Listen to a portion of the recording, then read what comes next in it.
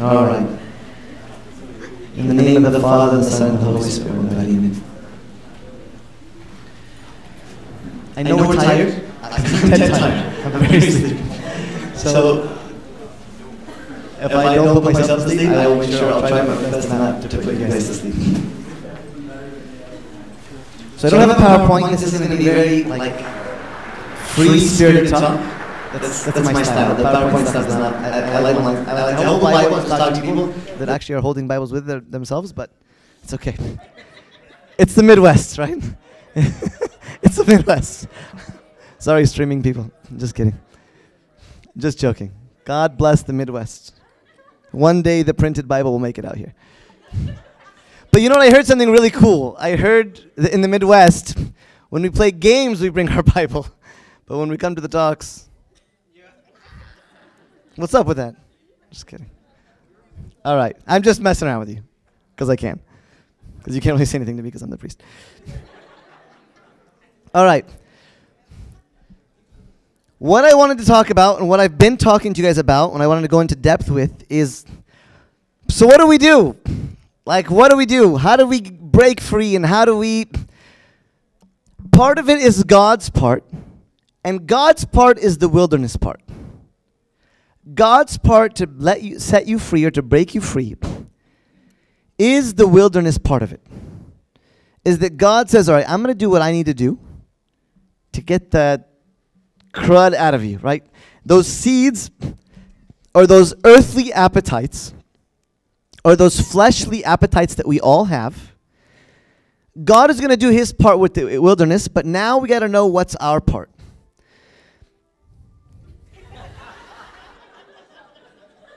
I'm going to be really loud then. They're going to hear the gospel today.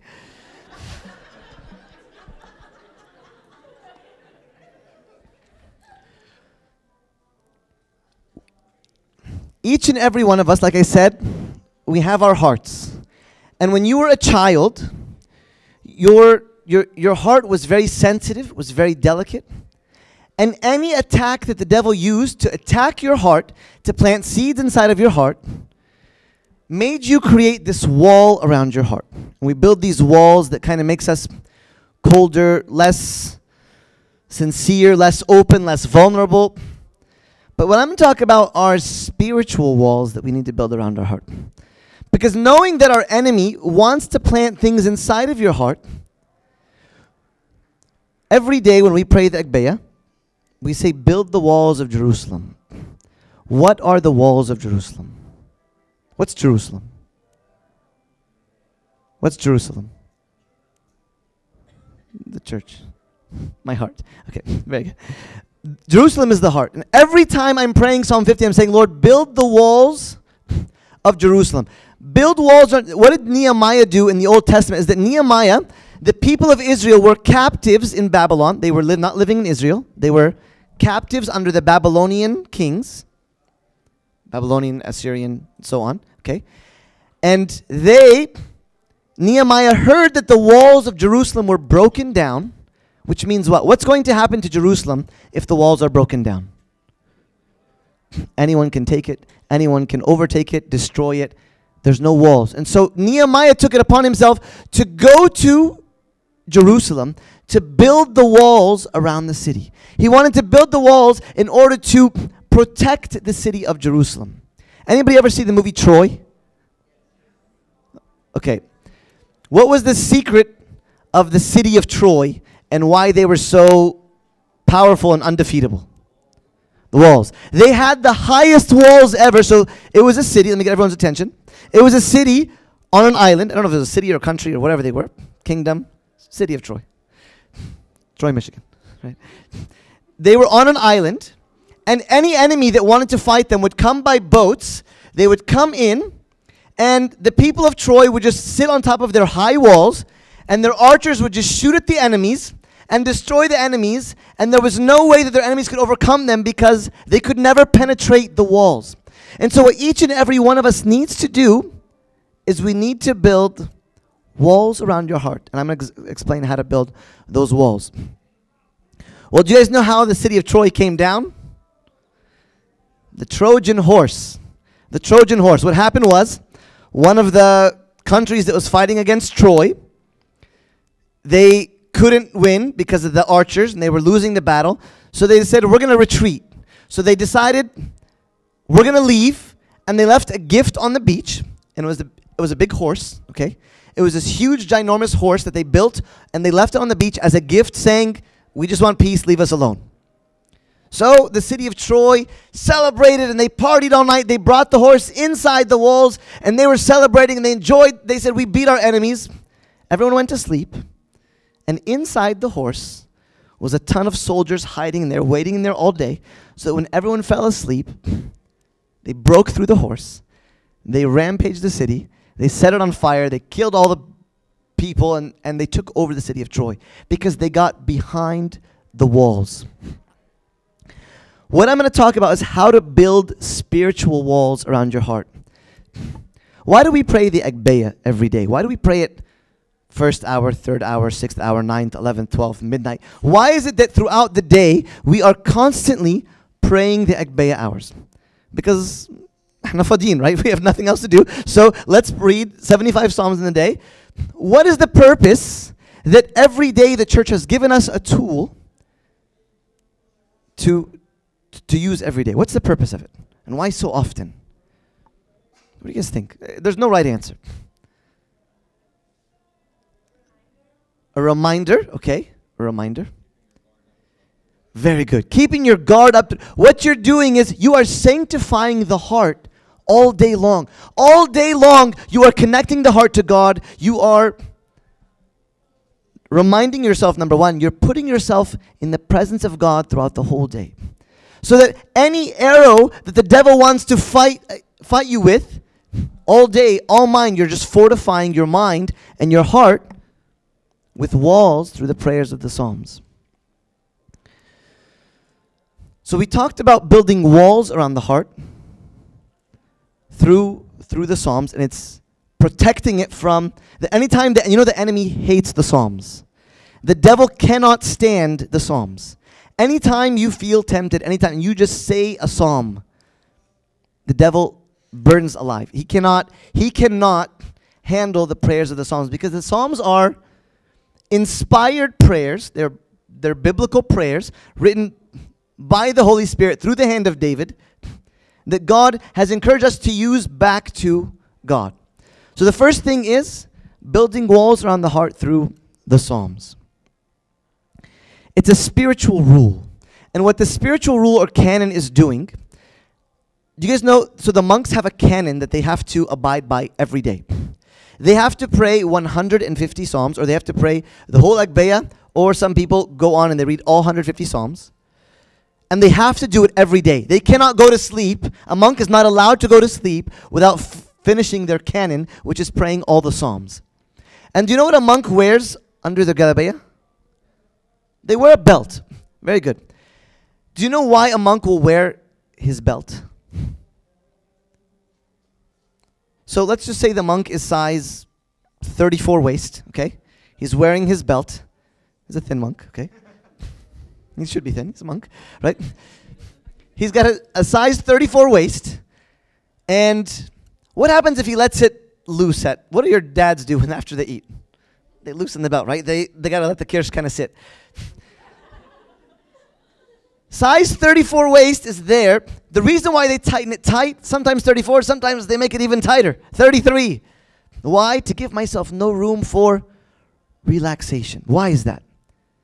Because I don't want to give myself room to let the devil work in my life. And so every day I know that I ate a little bit too much today. I'm feeling a little snug here in this belt. What do you got to do? They discipline their bodies enough until they find out that, hey, the belt is kind of loose. What do they do when they feel like the belt is loose? Tighten the belt. And that's how they measure their growth. Not just your physical, the disciplining of their flesh and that they're losing weight. But there's got to be a way to measure your spiritual growth. Remember I was talking about the spiritual maturity. You have to get to a point where you say, well, how much capacity can I do now? Maybe I used to pray once a day. And for the last 10 years, I've prayed once a day for 30 seconds. As my head is hitting the pillow, I'm saying, Our Father, okay? And before I get to the end, I'm already asleep. And now I need to measure how I can increase my capacity for prayer. Everybody here, I assume, I hope and pray, that we fast Lent, okay, when Lent comes around. And in the beginning of Lent, what's your mentality about food? I need it, right? I hate the fast. This stinks. Somebody get me a burger because I can't handle it. In the beginning, because you feel like you have no control over your appetite. Or am I the only crazy person? You're like, yeah, you're the only crazy person. Okay, so I'm the only weak person. But basically, when a fast is about to start, I psych myself out. This is going to be the most difficult thing. And as soon as first day comes, I look at my watch. I'm like, okay, great. 54 more days to go. We're going to live through this. 2 days pass by, and I'm like, almost done. And every time I think about my stomach, I'm thinking like, so I'll tell you what I used to do when I was younger. This is the old man. This is the old Abuna Paul. I used to live in California, and the monastery was 2 hours away. So me and my friend, we'd always go to the monastery like almost every week or every other week. And there was always this rest stop. It was like an outlet center, and they had like an in and out on the way, big, shiny. It was always in the fast. And we felt like, you know what, maybe we need to break our fast to feel the need to fast more. Somehow that in and out sign would just do it to me. And that's the old man, right? We can be freed from bondage. And so when you fast, over time, you start to realize that I don't like it. Little by little, I get used to it. I've accepted it. 3 weeks into it, 4 weeks into it, I'm getting used to the smaller portions. My stomach is shrinking, and if your churches have like late liturgies, like our church has very late liturgies in Lent. So we finish at 6:30 or 7 p.m. So you're fasting from midnight to 7 p.m. You get used to it. And after you finish one of those liturgies, if you ever attended them, they're special, right? They're torturous while you're fasting all day. But when you get out, do you need to pig out? You really just need a cup of water and like 2 or 3 bites, and you're good. Sometimes you feel like you think you're hungry, and you get a big old whatever, and you can't finish it because your stomach is shrunk. Because what you've done was you've shrunk your appetite. Your stomach doesn't have room anymore to fill what it used to be filled with. So when it comes to the end of the fast, it's Easter, and it's time to enjoy. You're hungry, and you look with your eyes, and you see the full buffet of lahma, right? And you get excited, but at the end of the day, you take a few bites, and you're full. Or you go to Five Guys, and you look at, and you're like, can I really eat something? Like, am I allowed to eat anything? And you're still looking like 2 weeks into the 50 days, you're thinking, am I allowed to eat things? You know why? Because you've gotten your body into control. You have control over yourself. Now you're thinking twice as to whether you can eat fatari, where before I was thinking twice as to if I'm going to be able to continue eating siyami, right? Because I've brought my body into control. I have control over my body now. What that is that disciplining of the flesh is the need for a spiritual rule. First thing I said, the spiritual rule or canon. So the Psalms, I'm not telling you to do what the monks do. I'm going to give us a very simple one. I'm going to give you an equation. It's going to be for our level. First thing is, does what? Builds walls around the heart, so that the enemy cannot plant more seeds.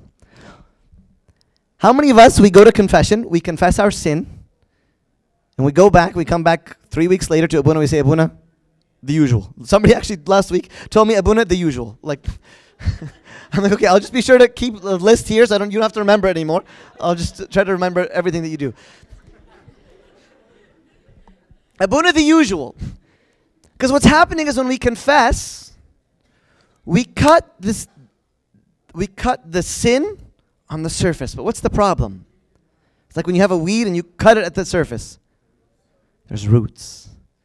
So, Abuna, I fell in the sin of lust. I fell in the sin of, I'm whatever. All these things that I keep on over and over. I'm lying, and I'm addicted to lying, or I'm addicted to whatever. This bondage that I'm in, there's roots. Remember I was talking about these seeds that were planted in your heart from your childhood.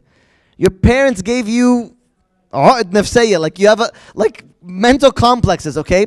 Because the whole good boy, bad boy thing that switches over in 24 hours. These things that the devil has used to plant crap inside of you, excuse my French, okay? The only way to get it out is through the spiritual rule. Through prostrations and through denying the self and disciplining the flesh, you are digging up those old roots.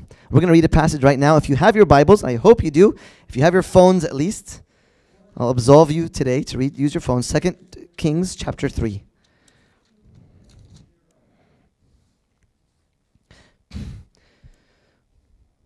Second Kings chapter 3.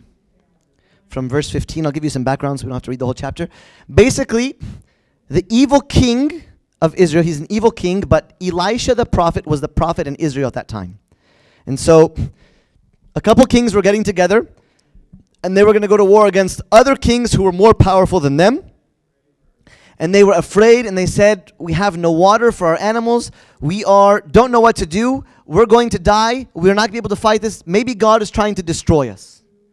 And so they come to Elisha, the prophet, and they're asking him, what should we do? Even though the king of Israel was evil, the king of Judah, so just a small history lesson.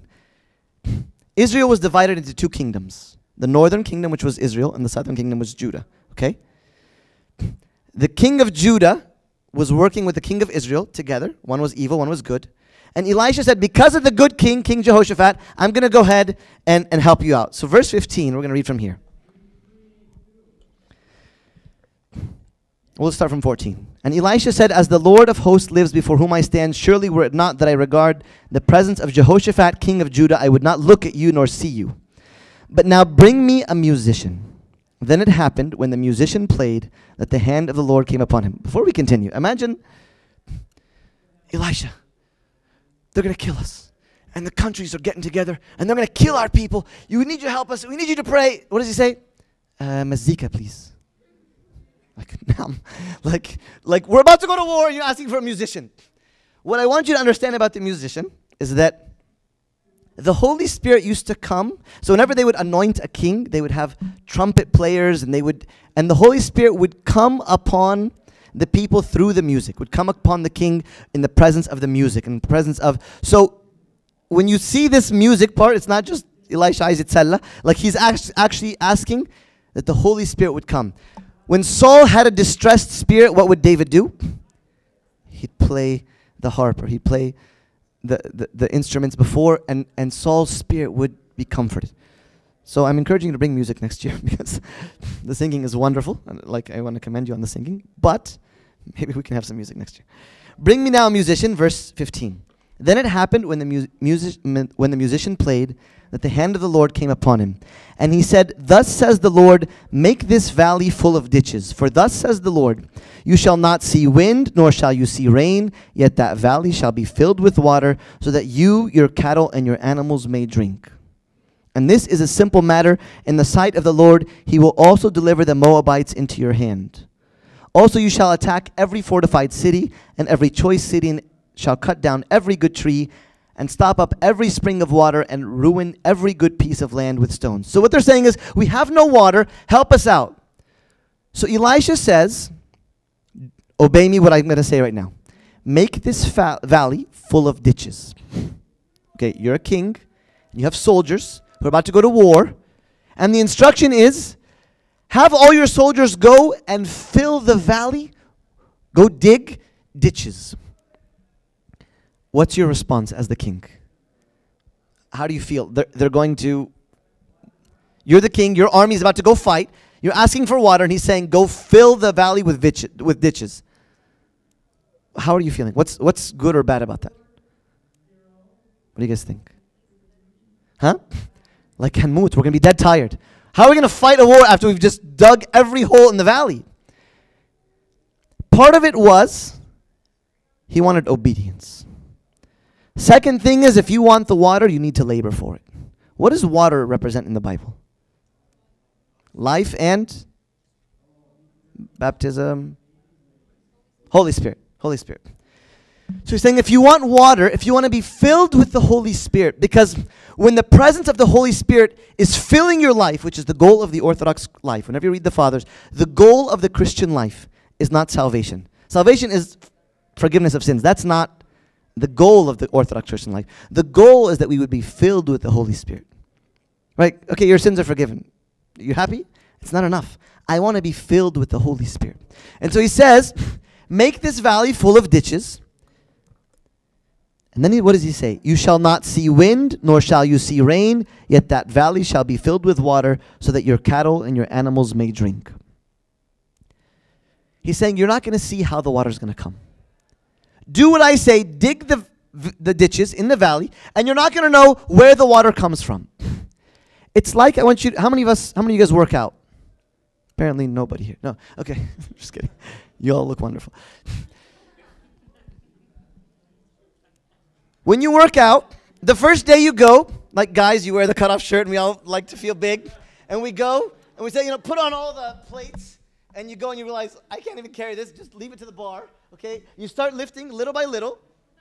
And of course, the first thing you do after you work out is what? You flex in front of the mirror, of course. And you realize nothing has changed after I just killed myself at the gym.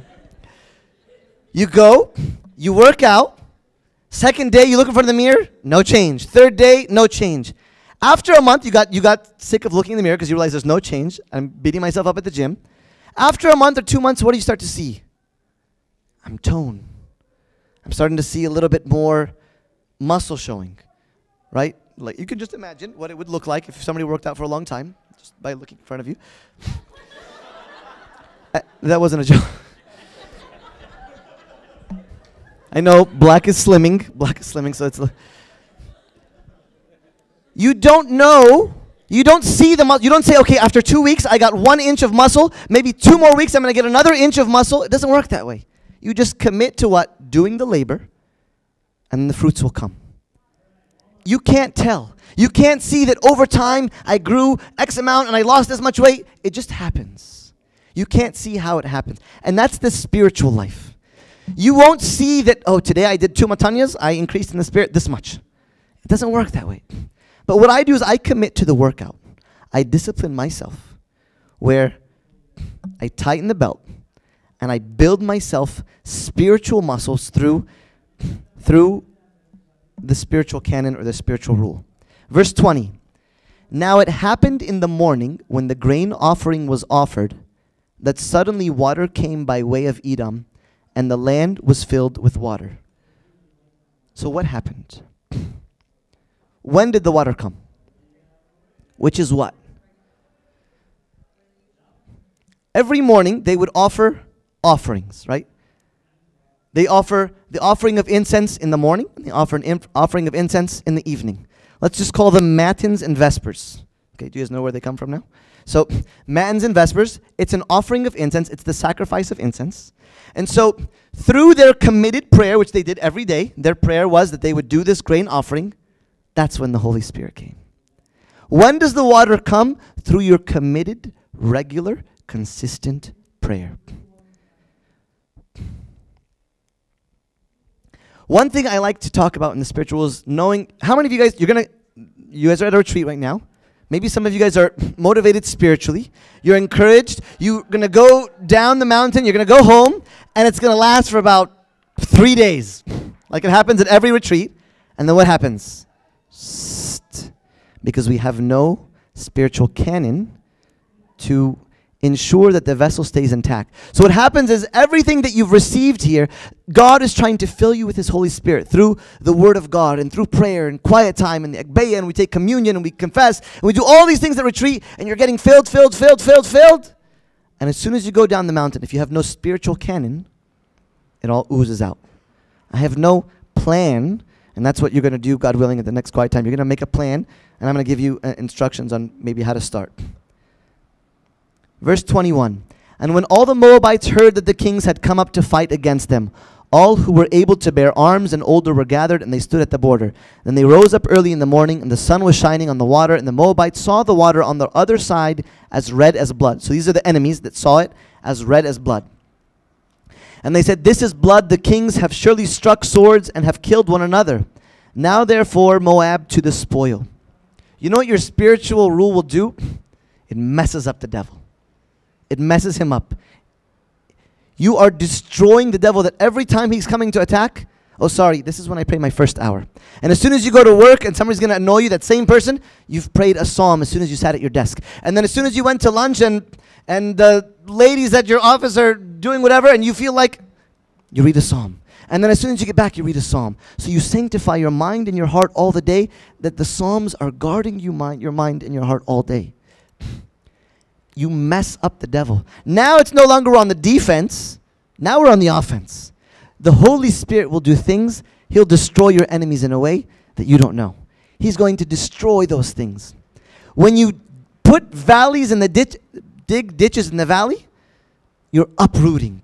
You're uprooting the junk that's in there. So he's saying, by the spiritual labor that we do, by the fastings and the committed prayers, even though I don't feel like it, I'm tired, I want to go put my head on the bed and just go to sleep. No, I have to do my spiritual rule. I have to read 3 Psalms today. But I'm dead tired. It's okay. I trust that. What happens if you stop working out? You work out for a week and you don't work out for 2 weeks. What happens? You don't look right, right? You get fat and it doesn't work, okay? It doesn't work. You have to be disciplined, or it leaks out. The Holy Spirit, the grace of the Holy Spirit will leak out of your life. All right. Verse 24, so when they came to the camp of Israel, Israel rose up and attacked the Moabites, so that they fled before them, and they entered their land, killing the Moabites. Then they destroyed the cities, and each man threw a stone on every good piece of land and filled it, and they stopped up all the springs of water and cut down all the good trees. The springs of water were the ones that were feeding the other army. What was causing the other army to grow and to get stronger, they were stopping it. The enemy is becoming weaker. He has no power in my life. That when the devil sees you, and he sees that you're filled with grace, and he sees that you're filled with the Holy Spirit, and God is dwelling inside of you, for a time he's going to leave you. He's going to come with new tricks. But if you have your spiritual rule, you're guarded. You have the walls around the heart. You are digging out the old stuff that's been planted. That every day, consistently, I'm doing my prayers. I'm doing my prostrations and my matanyas. What does the matanya do? You know, there's a mystery in the matanya. The matanya is not, it's not exercise. Part of it is. Part of it is to tire out the body. When you feel like your hormones are pumping or kicking or whatever they are, a good thing to do is to do prostrations. We all have our hormones, and they all kick in at some point and some time in our lives, in our days, whatever they are. When you do matanyas, the first thing is you're tiring out your body. The second thing is, a matanya or a prostration is a form of worship. Every day you go down and you worship before Christ. You say, I worship you, I make you my God. You are my God today. Every day when I do matanya, I'm saying, you are my God. The third thing that it does, it's a form of repentance. It's how we maintain the life of repentance, by doing matanyas and going down and saying, Lord, have mercy on me, a sinner. I remind myself, even in the times where you feel good. You see what happens is, when you're doing good for a while, you haven't said that lie, or you haven't, fallen in the sin that you've fallen in, you feel like, I'm good, and you let loose. That's when you're done, okay? The humility that you get, or that you experience through putting your face to the floor and asking for God's mercy always, it says, even though I feel strong today, I know without your grace I'm not. I need your grace.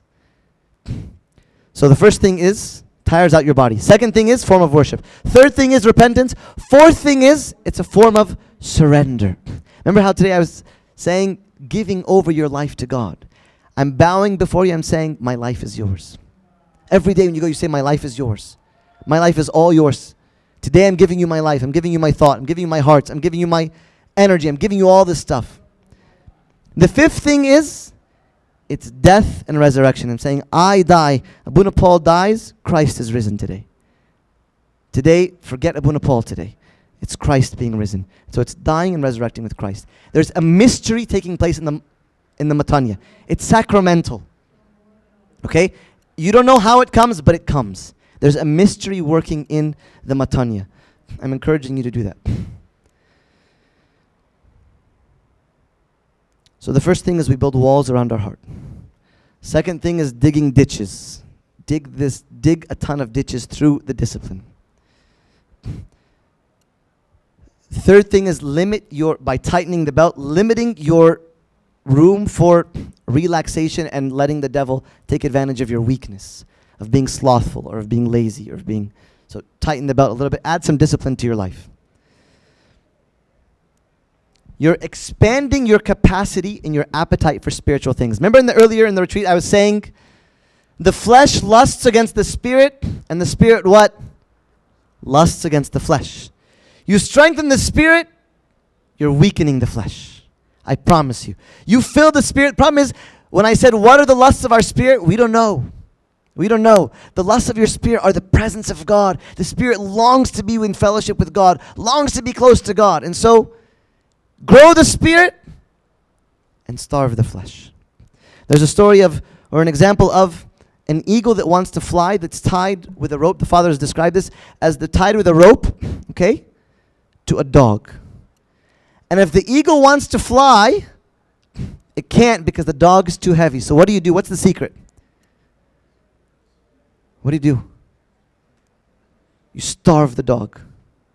Starve the dog, which is the flesh, and the eagle will fly, the spirit.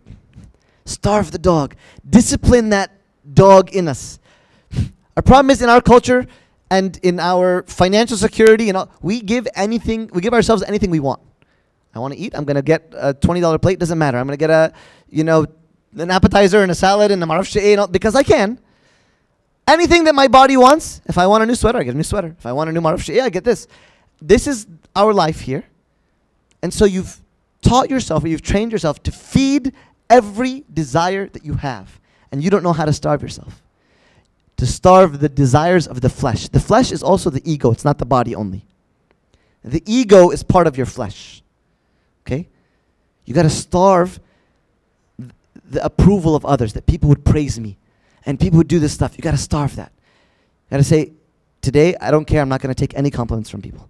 I know I look pretty today, but I'm not going to let anybody compliment my hair. Right? You have to do whatever it takes to starve the ego. And trust that the grace of the Holy Spirit is filling your life. And He will uproot those seeds and the appetites. Because He's going to give you a sense of that heavenly experience with God that you're going to say, I hate the things of the world. When you start to do this, I remember, so I used to listen to secular music when I was younger, when I was in high school. And I heard one Bible study, and from that day on, I think it's been like 15 years since I've listened to secular music, okay? But from that day on, like, it was hard in the beginning. I'd want to go to the radio. I'd want to do whatever. And then, over time, when I heard it, it made me cringe. Because I realized how ungodly much of it is. How impure and how sexual and how violent and I realized that all of a sudden, it became distasteful to me. Even though a month ago, I was dying to turn on the radio or to switch the station or do whatever. I trained myself. I'm not saying I'm a saint, but what I'm trying to say is there's grace that comes with these things, okay? So I'm going to give you an equation, and we're going to end here, for your spiritual rule. The first thing is time, okay? You have to give yourself a certain amount of time every day. Start small, and you want to grow it, right? You don't say, I'm going to pray for 12 hours today. You start with 5 minutes, okay? I'm going to consistently pray every day, even if I'm bleeding out of my eyes, for 5 minutes, okay? No matter what happens, and I don't care how tired I am, what late shift I worked, 5 minutes. I don't care. I won't go to sleep. I won't put my head on the pillow without the 5 minutes. So time, and you got to commit to the time. Plus habits of holiness, which are praying Megbaya, reading the Bible, time in prayer, prostrations, taking communion in the week, fasting. Wednesdays and Fridays, I know this generation doesn't like it. Right? We don't like it. Somebody bring back Pope Carolus to bring back the fish on Wednesdays and Fridays, right? That's what people are saying. No. Believe me. Somebody told me this a long time ago, and best advice I ever got. He said, every Wednesday, fast for your purity. Every Wednesday. I fast for my purity and I fast for the purity of my children. My own purity and the purity of my children. So my Wednesdays have a purpose. So when I wake up in the morning, I'm starved, and I say, God is going to work purity in my life. Imagine for the next 18 years, I've been fasting this since my kids were just born. I'm hoping that this fasting and this prayer for my kids is going to guard them from the evil of the world. And I'm hoping that they're going to learn how to guard themselves through fasting. Fasting is a good thing. It's like people all the time tell me, Abuna, when they confess, they say, I lie. I say, why do you lie? They say, because I'm afraid of consequences. Sometimes consequences are good. Like I tell young people, it's okay. If your parents take away your PlayStation for like a week, who cares? Like it's okay. Better than lying. Sometimes we need to just deal with the pain of fasting. It's a good thing. It's healthy because you're killing that old nature that's turning into a monster. You're feeding this sinful nature inside of you, this lion inside of you that can never be satisfied, and it's growing and growing and growing. Cut off his food for one day in the week. If you don't fast Wednesdays and Fridays, let's start with one day. Wednesdays. You guys go out on Friday nights. So we'll start with Wednesdays. Come on. I was born. I grew up here. I know how it's like. I used to have a life. So then, Wednesdays, at least, I'm telling you at least. I'm not saying don't fast Wednesdays and Fridays, you YouTuber people that are ready to criticize me. Wednesdays and Fridays we should fast. But if you won't do it, I'm telling you start with Wednesday. And if you can't even do that, start with just abstaining till 10 a.m. before you eat your futari food, okay? I'm saying at least, say, okay, I'm going to at least abstain until 10 a.m. And then I'll slowly work my way over to this point. Because I need it. I need it. It's important. It's this reminder of saying, I'm going to kill that, I'm going to starve the dog. Time plus habits of holiness plus godly encouragement. This generation, for some reason, is afraid to talk about spiritual things with their own friends. I don't know what it is. It's stupid. I'm just going to be frank. It's stupid. We need godly encouragement. You need to change your environment. If you know that your environment is the source of your sin, you need to surround yourselves with godly people. Maybe it's the people from your churches in this room that are all hearing the same message and are maybe contemplating trying to make these decisions. That we need godly encouragement, getting together to pray. Have you ever prayed with your friends? Do you ever get together and say, guys, let's pray? For some of us, it's like, I wouldn't dare say that to my friends. Why not? What kind of stupid things is that to say that I would never pray with my friends? We don't, that stuff is junk. You need to pray with your friends. Read the Bible with your friends. Build up. There's no better intimacy that you can share with people. There's no better intimacy that you can share with people than spiritual intimacy. People that I've built friendships with, that I see once every 3 years, we have the greatest bonds because of the spiritual fellowship that we shared for a month on a missionary trip, or at a week somewhere on a retreat, or whatever it is. And we're lifelong friends because of that spiritual bond. Not because of the stupid things that we did, or it's the spiritual bond that godly encouragement changes your environment. You need to change your environment. That's important. That's important. I remember when I was in Kenya, so we used to have the Kenyans would always come over to our place and hang out. And one day I was Skyping with my parents, and the guy that was at our house, he said something to me in Swahili, and I responded back to him in Swahili. My parents were like, what are you doing? I didn't realize. And they said, oh, you spoke Swahili. And I said, oh yeah. I mean, I've been here for 7 months now. Like, sooner or later, you're going to pick up some of the language. Because I've changed my environment. I didn't try to learn Swahili. Because I changed my environment, I began to speak Swahili. This is what we need to do is we need to change our environment, put ourselves in the environment that we want to be, that we want to be like. First thing is time, plus habits of holiness, plus godly encouragement, equals spiritual growth.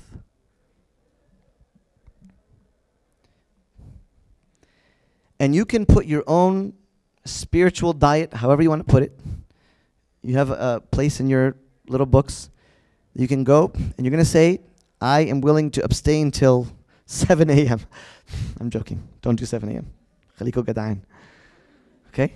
I'm gonna discipline myself. I'm gonna fast this much. I'm gonna commit to 5 minutes or 10 minutes. Or if I'm already doing 15 minutes, let me do 20 minutes. If I'm doing 20 minutes, let me do 30 minutes. If I'm doing 30 minutes, let me add another 30 minutes later on in the evening. And what you do is you work around it. Somebody says, hey, let's hang out tonight. Say, okay, I usually pray at 6 p.m., so then can we meet at 6:30? Everything works around this. Because this is very important, because if there's a leak of the grace, it's dangerous. And the devil, when he finds the hole, is going to plant more seeds. And I have no walls. Don't let him bring down the walls. Those walls are the prayers and all these habits of holiness that I was talking about. We're going to stand up and pray. And then you're going to go and come up with your own spiritual rule. Share it with your father of confession. Say, Abuna, I want you to hold me accountable to this.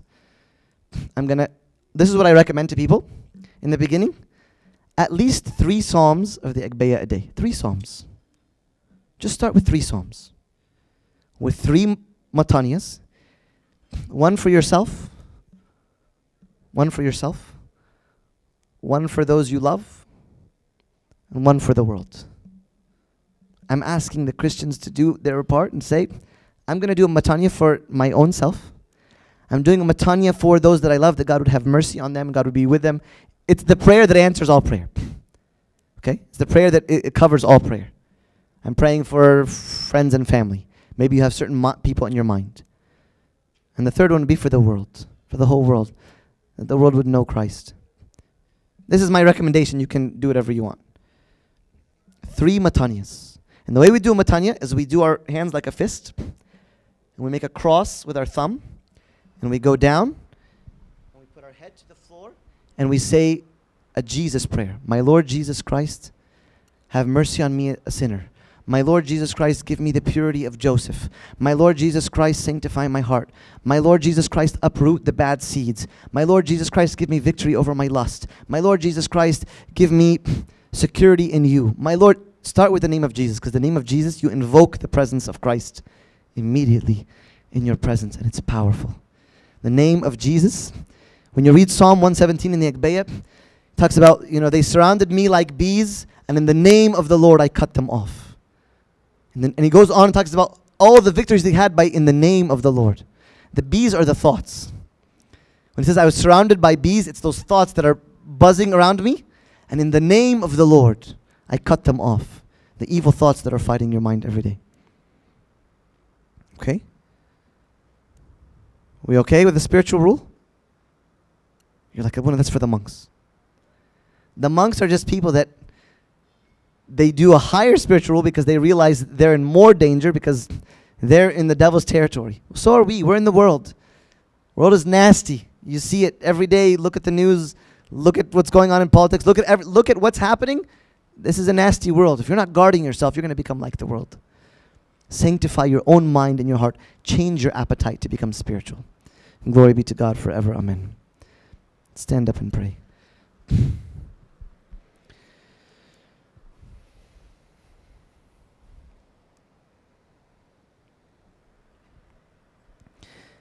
In the name of the Father, and the Son, and the Holy Spirit, one God, amen. Our dear Heavenly Father, we come before you, each and every one of us, asking you, Lord, to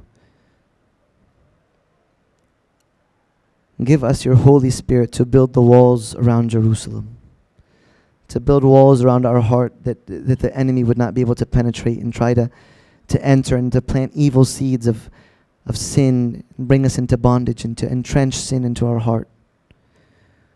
We ask you, O Lord, that you would give us your Holy Spirit to uproot any sins that have been deeply planted in our heart, Lord.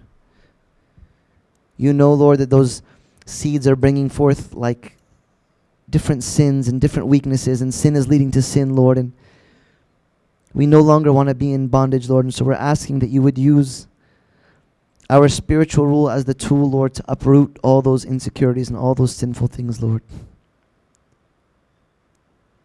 We're asking you, O Lord, to give us a greater capacity to pray, that we can tolerate more and we can do more, and we would measure our growth by the amount of time that we desire to spend with you, Lord. Grant that we would say with St. Paul that we bring our bodies into subjection, lest by saving others I myself become disqualified. Grant, O Lord, that you would give me the grace. We ask, O Lord, that you would give us your Son, Jesus Christ, to dwell in our hearts. Because we know when he's dwelling there, Lord, no sin can be there, Lord. And when sin comes, Lord, let your grace abound.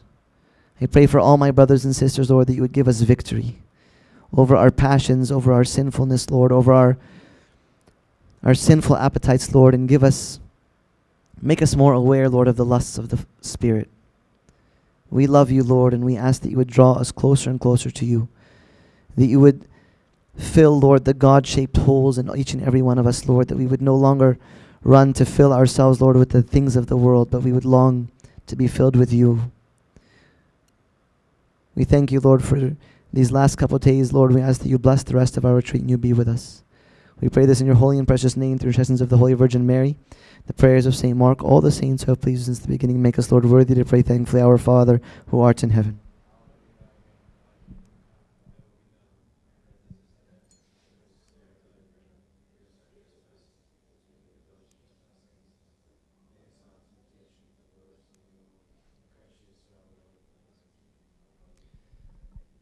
So I think we have one last quiet time, correct? Teachers in the back? Yes, so take your books, go, write your own spiritual rule, and bring it to your Father Confession that he can hold you accountable to that.